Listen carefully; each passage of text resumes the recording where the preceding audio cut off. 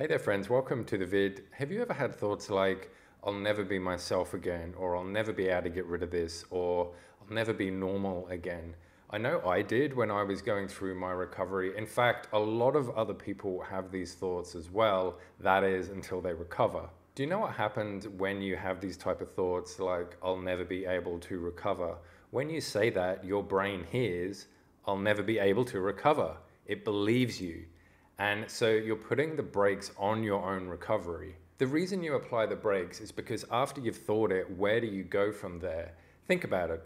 I'll never be able to recover again. Okay, now what? Now what do? You've already made the decision. You've just shut all the other doors of possibility, and of all the millions of things that you could think, why are you going to the absolute worst one?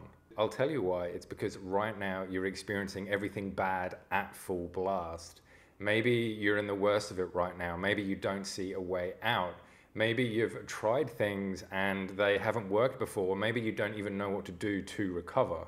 That's why you're catastrophizing and jumping to the worst possible conclusion, because even though that might not be true, because you're telling yourself that, you're making it true. So what should you do instead of thinking these very unhelpful thoughts and actually give yourself the best chance of success of getting out of this? Here's a great and practical thing that you can do right now when these thoughts pop in. When they do pop in, you can challenge the thought. Who said that that was true? Who said that that's the rule?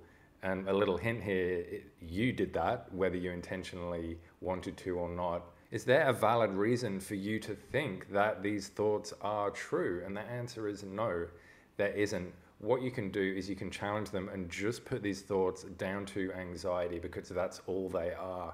And when you do this, when you go through this process of challenging them, what you're going to do is you're going to teach your mind that, in fact, these thoughts aren't true. They're nothing to be believed. They're completely untrue. You don't have to worry about them. You don't have to spend any more energy on them. And then eventually, with practice, over time, these thoughts aren't going to pop into your mind. And if they do, much more infrequently, if they do, then you're going to know exactly what to do. And this is going to have an amazing effect on your recovery, because all those doors that you were closing by saying, I'm never going to be able to recover, I'm never going to be able to get back to normal, all those doors open again.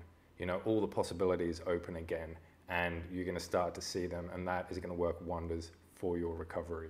So you do have to take a little bit of responsibility for your thoughts. You can't help it when they do pop in. Thoughts do just pop in your mind, but you can help what you do after they pop in, and that's where you challenge them. I know that at the beginning of recovery, when you are learning new skills and new habits, it can seem a little bit challenging. And so that's why I've created the Freedom Course. It's a step-by-step, day-by-day guide of exactly what you need to do to start recovering from day one. And it teaches you so many skills, and the only skills you're going to need to recover from anxiety and DPDR. So go and check that out. I'd love to see you in there. And the link to that is in a pinned comment and the description. And until next time, I'll see you in the next video. Bye.